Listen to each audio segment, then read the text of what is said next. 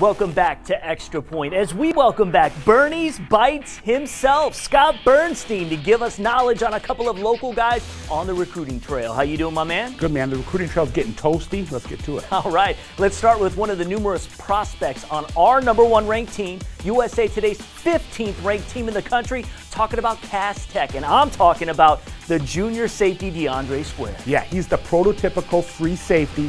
Comes from a blue chip bonanza in the secondary at Detroit Cass Tech. You can put this secondary up against any set of defensive backs in the country. DeAndre Square, 4-star recruit. He's got 10 scholarship offers right now, 9 coming from the power conferences, the likes of Michigan State, LSU, Kentucky, Missouri, Arizona just offered. He'll be visiting Wisconsin this week. He is a true blue chipper and someone that's going to be really lucky at the next level to grab him.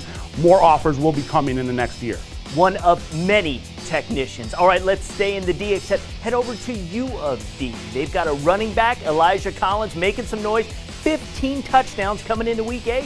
Yeah, we here at State Champs really pride ourselves on giving you the inside knowledge, the guys that are starting to really scratch the surface. Well, this guy his recruiting stock is soaring. Elijah Collins, we thought he was a basketball player. He was on the state champion U of D Cubbies last year that won the state championship on the hardwood, but it turns out his future probably lays on the gridiron. He's shifty, he's speedy, he's got great field vision. He's already got 2 offers in the last 3 weeks, Iowa State, Central Michigan.